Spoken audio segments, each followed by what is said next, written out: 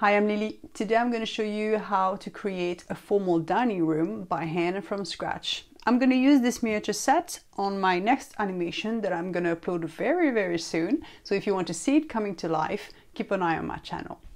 In this tutorial today, I'm going to show you how I build everything and all the processes and technique that I've used to create the flooring, all the piece of furniture, the wood paneling, the sculpted ceiling, and the lighting.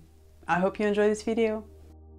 So first I like to work with mock-ups. So I take a piece of paper to get an idea of the proportion of the room, of the layout. I also cut some pieces for my furniture to get an idea of how they're going to work within the space. I start to think about my windows and how the light is going to get into the room and also where the door is going to be. Then I've cut some piece of plywood to create the base of my platform and also for the walls. I've also cut some piece of studs for underneath the platform. So I use my plywood. This time it happened to be 18mm thick, but you can use 12mm, that's going to work as well. And I place them on top of studs, line them up on the edges, and use a nail gun to attach them together. All my platforms are raised because it's for stop motion animation, so I need space underneath to access the screws underneath each feet of the puppets. Then I use other piece of plywood that I've cut to create the walls. I drill into the studs and attach the walls to it. And I keep building it up, adding more walls. The fact that every wall are attached with the screw to the stud means I can remove them at any time and they are completely modular. I've also cut a fourth wall because I wanted to make sure I can shoot my animation from every single direction I want. Then I mark up a line to know exactly the level of the floor and also where the walls touch each other. Then I start to work on the back wall, which have the window opening. I mark them up with a pencil and then I use a jigsaw to cut them out. Now I reassemble my pieces together, and you might notice I've added another piece of stud at the front because I knew that my fourth wall needed a bit more support so I can drill my wall into the stud. And also I've cut out an opening that is wider because I wanted to have access underneath. I knew my main character would be in that position, so I need to have a clear access underneath the screws for that special puppet. I've got another piece of plywood for the ceiling. I knew I needed to create a corridor because the main door of the dining room would be open, so you need something behind it. So for that I've cut more plywood and studs and assembled them and created a box to fit next to my dining room. And I've also cut out some door opening on each side of that little corridor. Now let's tackle the sculpted ceiling. I spent quite some time sketching and try to get an idea of what design I wanted to do with my ceiling, because you can go in so many different directions with it. So it's worth taking a time to think about what effects you want to create, how complex or intricate you want your details to be. Then after spending quite some time doing my sketches, I found one that I thought was the most fitted for that specific room. Then I went over it with some marker pen. It doesn't matter what colors you have, it's just about making them clear.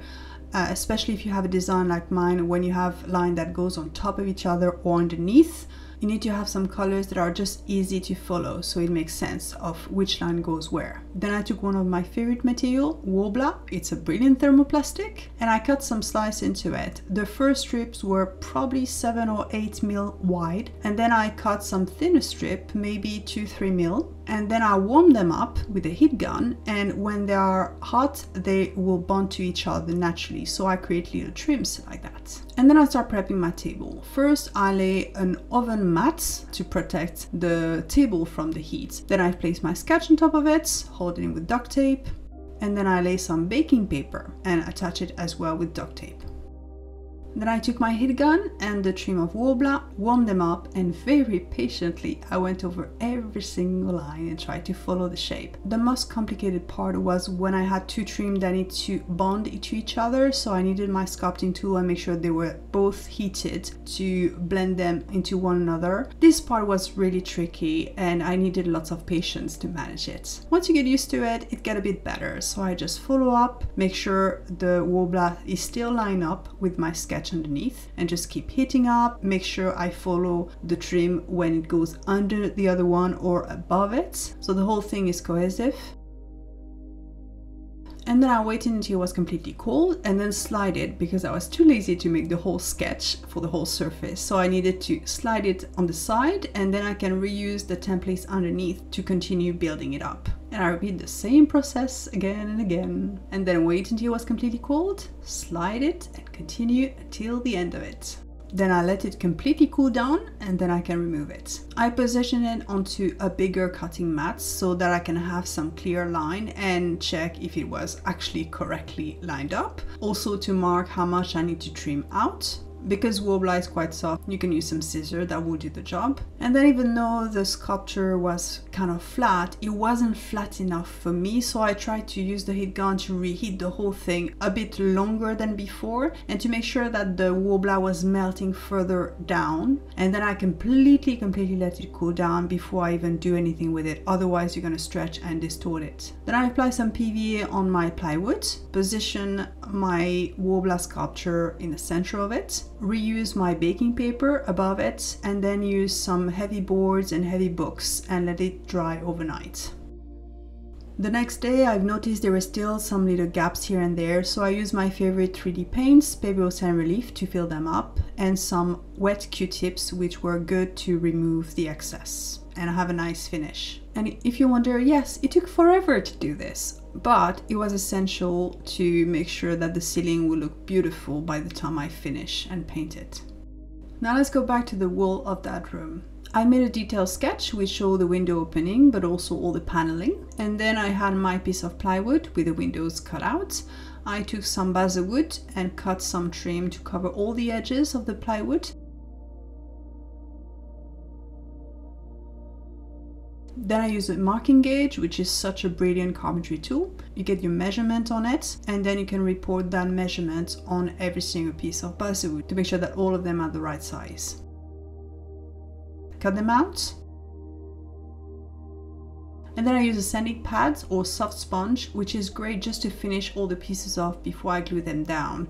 It's super soft sanding paper, but that's all it needs for basswood, and I use this absolutely all the time. And then I start to create some trim for all around the edges of my windows. I like to use a tiny miter box that you will find in the tiling section of your DIY store. It's good to have a clean line at the right angle. I mean, you can eyeball it, but you only go so far when you eyeball things. With this, you have a much cleaner and nicer cut.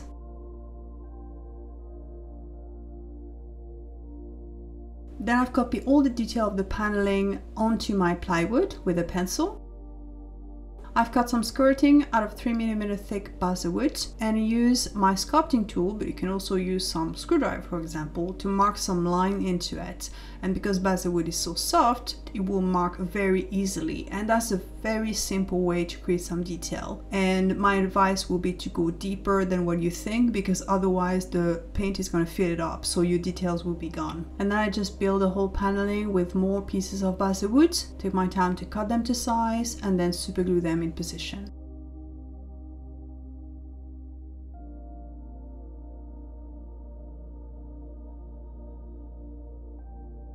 And you might notice at the top of the wall I've also added a little trim. It's a nice way to finish it off. And I made the same thing for every single wall. When you come to the wall which have a fireplace, I've reused an old bit of timber, glue it in place, and then I can do all my paneling on top of it, as well as a little fireplace with basswood as well. Now let's tackle the chevron flooring. First I aged some wood using some thin layer of basswood and some sculpting tool. You can use a screwdriver, that would do as well, just to carve some curve into the wood and age it. Then I cut it into plank, 1 centimeter wide. Then I sand down the edges on each side. Then I took some card that was big enough to cover the whole surface of the floor. I knew that half of my floorboard would go in one direction and the other half in the other direction. Now when it comes to my basswood, they were not long enough to cover the whole half. So I had to cut the card to make sure that the basswood would be long enough to cover that length. Then I marked some line with a permanent marker at 90-degree angle for reference. Apply some PVA, mine is clear but any PVA will do. And then I glue on my floorboard on top of it, make sure I stay within those clear reference line. I've covered the whole surface and then I've applied some heavy books and let it dry overnight. The next day I had a nice board to work with, and I can follow the edge of the cardboard to trim all the extra of basswood.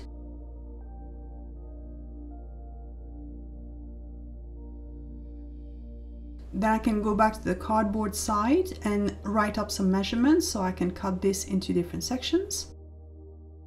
And I went over it quite a few times with a stand and knife to go through all the different layers. And there you go, I have one bit. I've used a little bit of a sanding pad just to make sure I have nice smooth edges. Then I can start laying out all my pieces, make sure they were a nice fit.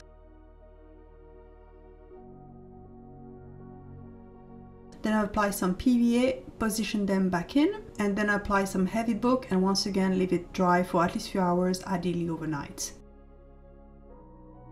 The next day I can trim the edges, sand them down, and then I have a nice floor. Then I start reassembling all my walls, realizing by the time the walls were back in there was still a little bit of gap on each side, so I took some small trim of basswood just to cover the edges. It gave a cleaner finish.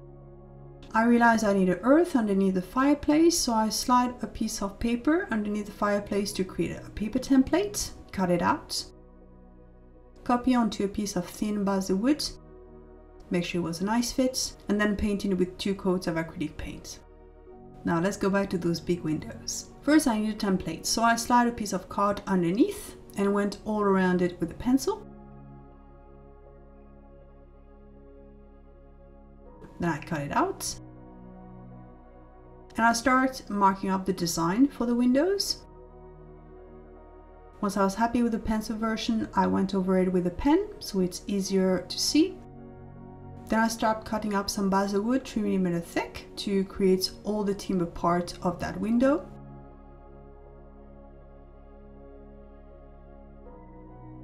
I've applied a baking paper on top of my template and super glue my basswood to each other using a super glue with an activator like Matterbond. That will help. That's my main structure done, and I use some nail file to just smooth the edges and make sure everything looks nice.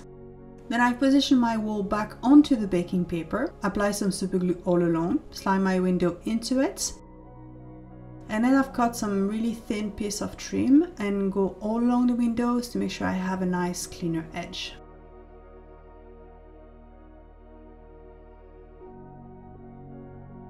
And obviously I copied the same for both windows. Now for the glass panel, I've used some clear plastic, remove the protective layer, position it on top of my template, tape it in place, and then use some 3D paint. My favorite is Pebble Sand Relief, and go over every line that will compose the grille of the window and let it set for at least a few hours, ideally overnight. So now while that was drying, I went back to my ceiling. I knew my ceiling would be modular, so it needed to be a perfect fit and slide into the wall exactly. So to do that, I need to have a clean line as reference. So I positioned my ceiling onto my room, and then I use some little metal brackets and attach it all along so I know that it's firmly attached to the wall. Then I can remove the front wall and get access into the room, and with a pencil I mark a line where the wall will touch the ceiling exactly. Now once I have my reference line, especially around the fireplace, I can see that my wall black piece was completely off. So I had to do a little bit of adjustments. So I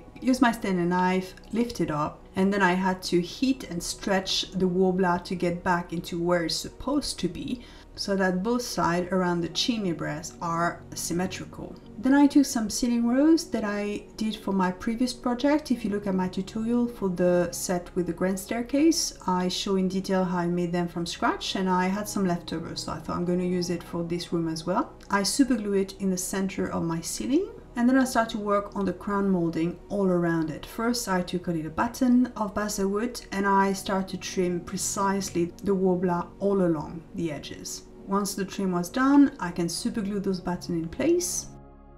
I went along the chimney breast as well. I took my time to make sure it was a nice fit, and once they were super glue, I used my 3D paint, Pebble Sand Relief, to fill all the little gap and use some Q-tips that were wet to help remove all the excess. And then I start to build up the crown molding. So I use some warbler 3 mm thick and start to go upwards, so 90-degree angle from the base. And I took my time to make sure this was right and lined up to my reference line underneath, otherwise it's not going to slide into the wall correctly. And I start to building up the inside of it using more piece of basswood, thinner strips and fill the center as well. It's probably best if you have a triangle of basilwood. I didn't have it, so I've done with whatever I can grab. I've added another stick of timber. And then I use my paper sans relief as a filler to fill the little gap here and there, and make sure I remove all the excess with the wet Q-tips. Then I can apply some gesso to prime it and 2 coats of acrylic paint. While that was drying, I start focusing on the corridor. For that, I have my base, but it was lower than the rest of the floor, so I decided to use some foam board just to raise the level of the floor so it lined up with the other room. Cut some piece of basilwood to create my floorboards. Apply some PVA. Apply the floorboards.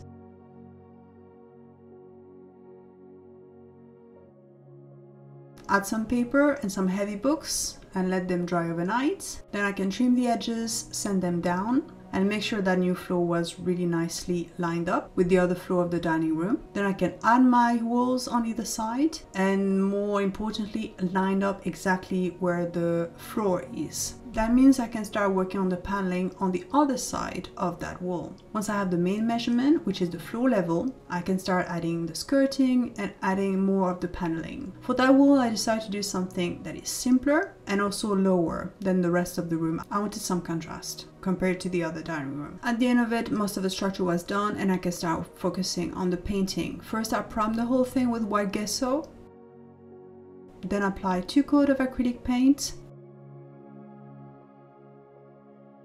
Protect the paint with a clear matte sealer, and then I start to do the washes. Apply some dark diluted acrylic paint and remove the excess with a wet paper towel. And finally I protect it with a clear matte varnish. I've done the same thing for the floor. Apply 2 coats of acrylic paint, same thing for the floor of the corridor. Protect with a clear matte sealer. Start to apply my washes with diluted brown paint, remove all the excess with wet paper towel.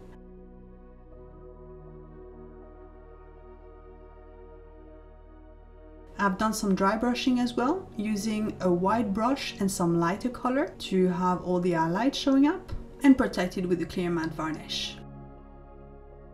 Now when it comes to the corridor, I had to deal with a similar situation than the dining room when it comes to the ceiling. So I position my ceiling with the little metal bracket all along, mark up some reference lines so I know exactly where they need to line up, and then I just turn the whole thing upside down. It was easier to access from the door opening on each side and mark up exactly where the walls are touching the ceiling, so I have my line to follow.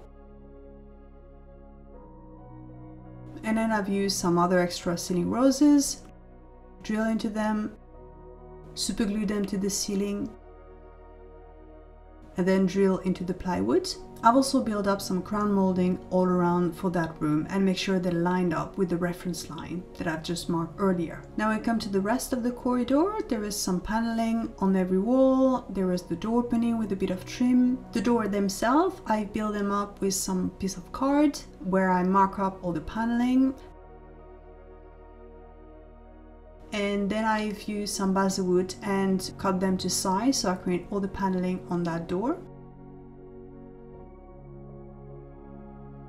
I left an opening on the top of the door because I wanted to have a glass panel later on. And this is what they look like when they're all done and painted. Now let's return to the main dining room. Now that all my walls were painted, I can position my glass panel into the window. For that, I turn my board around, position my pieces of clear plastic with the 3D paint that was completely dry, use a tiny bit of super glue all along and press my clear glass onto it. Done the same for both. I've reattached all my walls. I've also super glued my little black earth against the fireplace. And now I'm going to talk about the wallpaper. Basically, you can buy any dollhouse wallpaper you want, but I thought I might as well do it myself. So I found some patterns online that I thought was interesting. I cleaned them up on Photoshop, removed the background, and then I wanted some red wallpaper. I didn't want to spend a fortune in ink cartridges, so I've just used some red card and then printed it with the black ink only. That way I have some red wallpaper that doesn't cost me a fortune. I just cut them to size, make sure there's a continuity with the pattern, and use some spray tack to attach them to the plywood.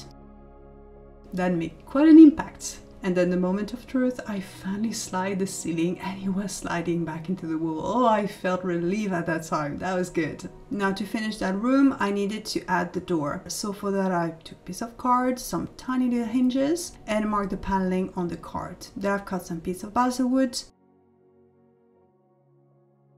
super glue them to the card, and then I prime, paint, and age the door to fit with everything else. For the door handle, I've used some flat wire first. Cut it into section of 25mm. Use some metal file to smooth the edges.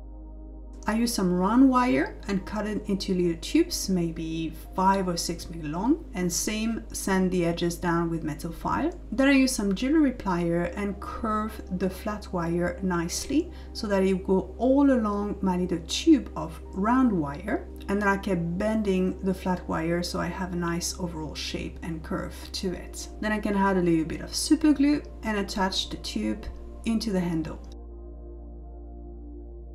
And then I'll add more super glue and attach it to the tiny eyelets for the base of my handle. If you have one of those super glue with an activator like Miterbond, that will help significantly for this kind of task. And there you have it. Now in order to paint them, I use some leftover of foam board and use a tiny little bit of super glue to hold them in position so that I can prime it and then use a bronze acrylic paint on it. Now I'm going to tackle the curtains. First I made a sketch on the right scale showing the design and size of my curtain, and I've decided to go for a piece at the top of the curtain, pelmet, I'm not sure how it's pronounced, but anyway. I had this leftover fabric from a previous project which had this kind of dated look and quite heavy fabric, and I thought that was quite suitable. Then I built up the little box with some balsa wood and super glue. The main top part will be connected directly to the wall, and the rest will be useful to hide the top of the curtain inside of it. So I cover this little box with the fabric and some super glue.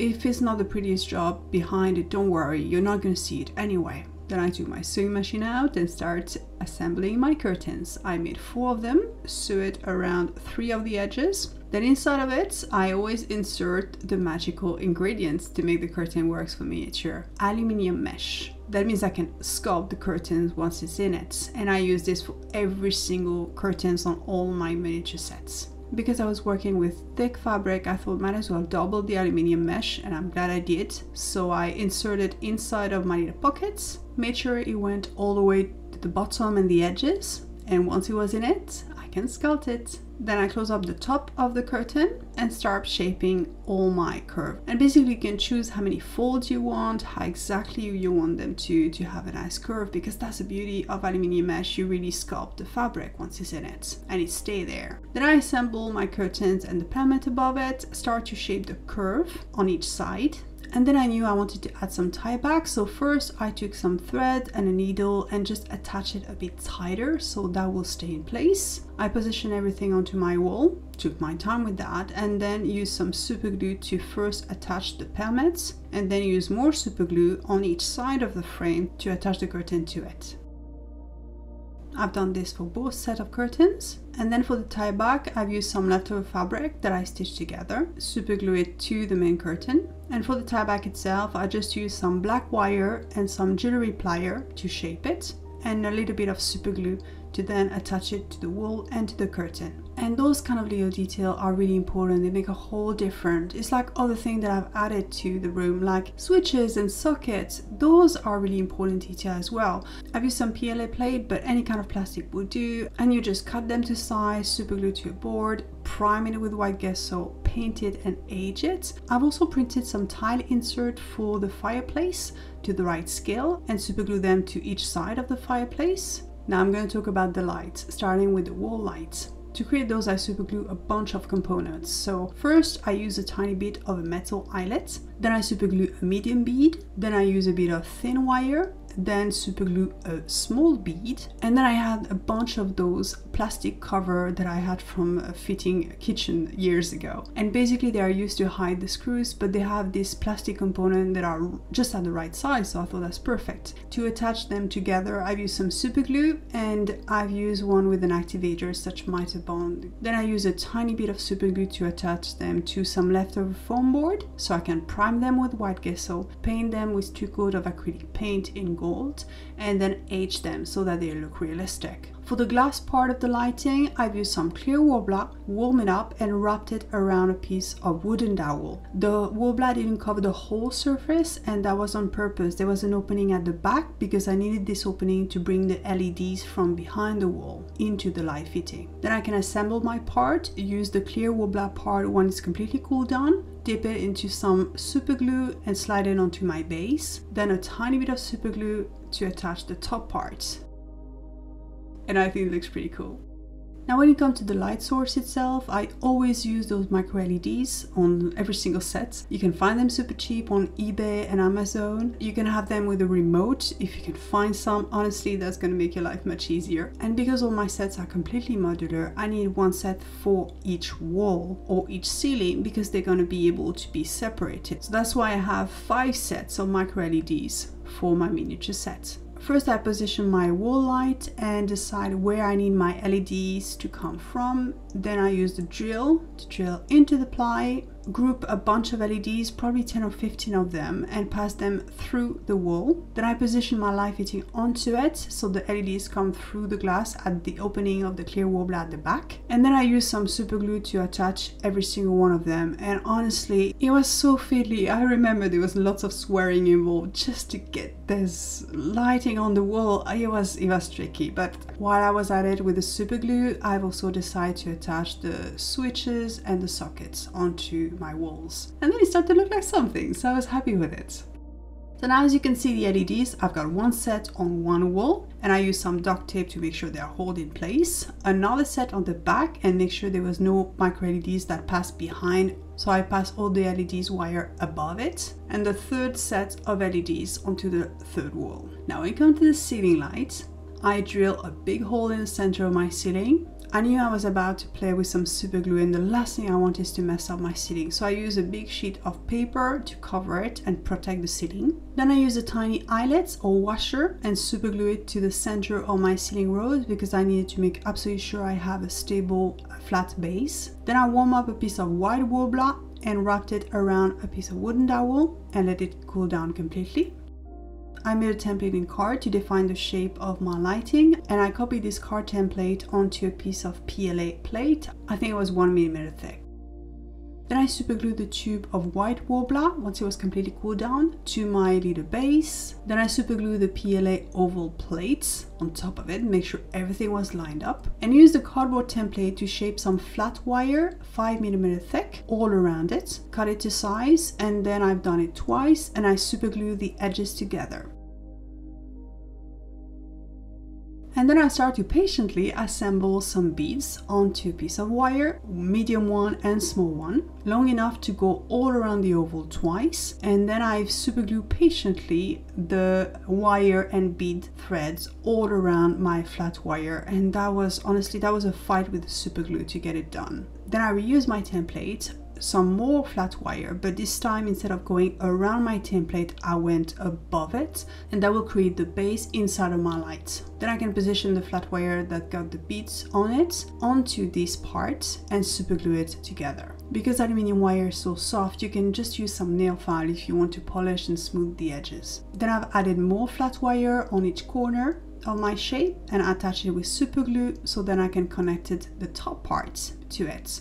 And this is what it looked like before I start priming it with white gesso and apply 2 coats of acrylic paint in gold. Then I went back to my ceiling, used 10 meter of micro LEDs, passed it from underneath. Then I wrapped up around my fingers to create the same kind of oval than the shape of the light itself, and use a tiny bit of super glue to make sure it stays there. Now I wanted a piece of plastic that will be opaque so you cannot see the LEDs directly. So I had some transparent plastic and I realized usually they come with this kind of protective layers on top of it, and one of them look opaque. So actually I had some clear plastic available. If I didn't remove that, that means I have an opaque plastic, which is exactly what I wanted. So I kept the protective layer on it, positioned it inside of my light, add another piece of it all along the edges, and then once it was in the right position, I use a tiny bit of super glue to make sure it stays there, and then I can super glue it to my base.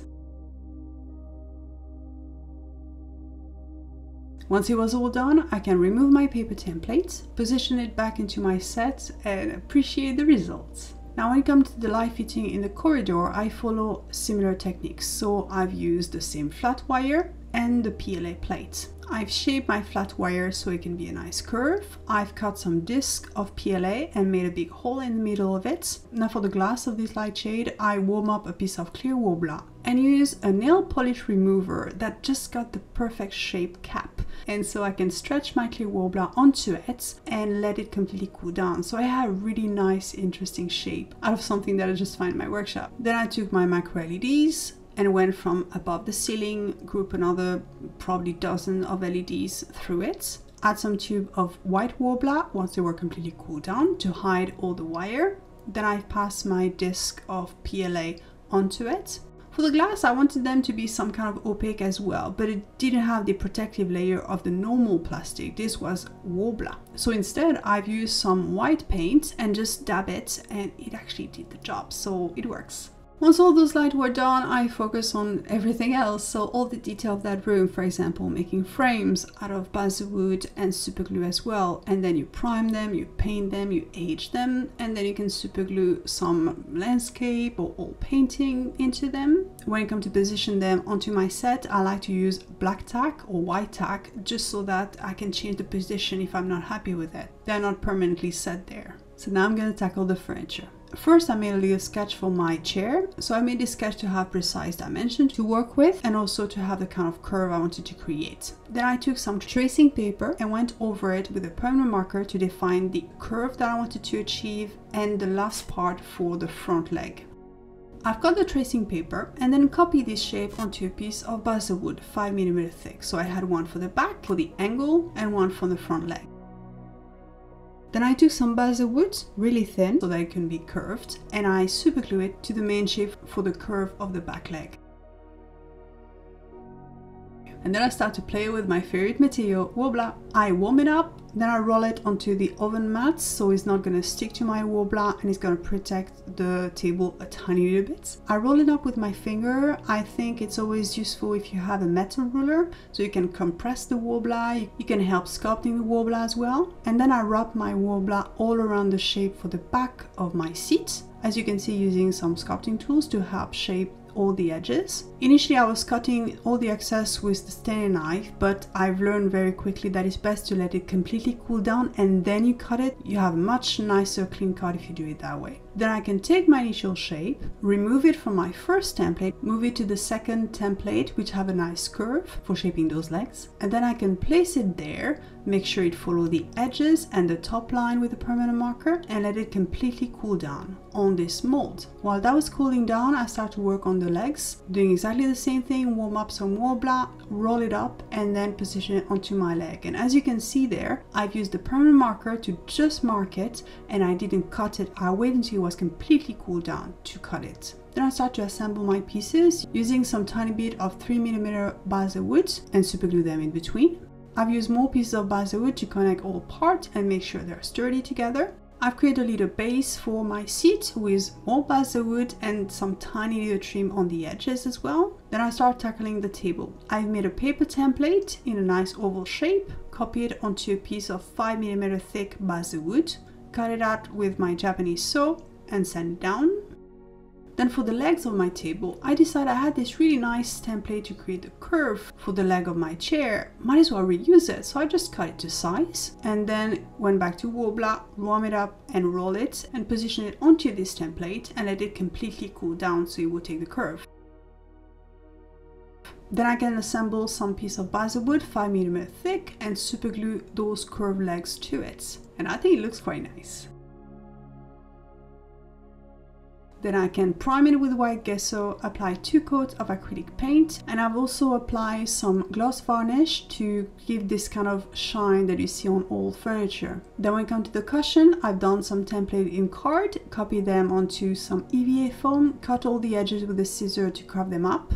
And then I went back to my sewing machine and tried to assemble the tiniest cushion cover. So that was fiddly already, but the fiddliest part will come later, because when it comes to attaching it, the seat cushion is manageable because you just put a bit of super glue and attach it, but the back of the chair was much harder, and especially you see it from both sides, so I had to use some super glue with toothpick to make sure I have the smallest amount possible to place the super glue without risking staining the fabric. So honestly, that was hard. But then I can position my furniture. As you can see, I've added a bit of lace on top of my table. I think it looks cute. Now I had this nice big room, but there was some gap there on either side of the fireplace, and I thought I need to create something. So I just made a paper template in graphic paper, copied on 2 pieces of basswood, and then I've primed, paint and varnish with a gloss varnish as well. And then I super glued some tiny buttons that I found at the shop, which I thought was the perfect fit to go with the rest of the room.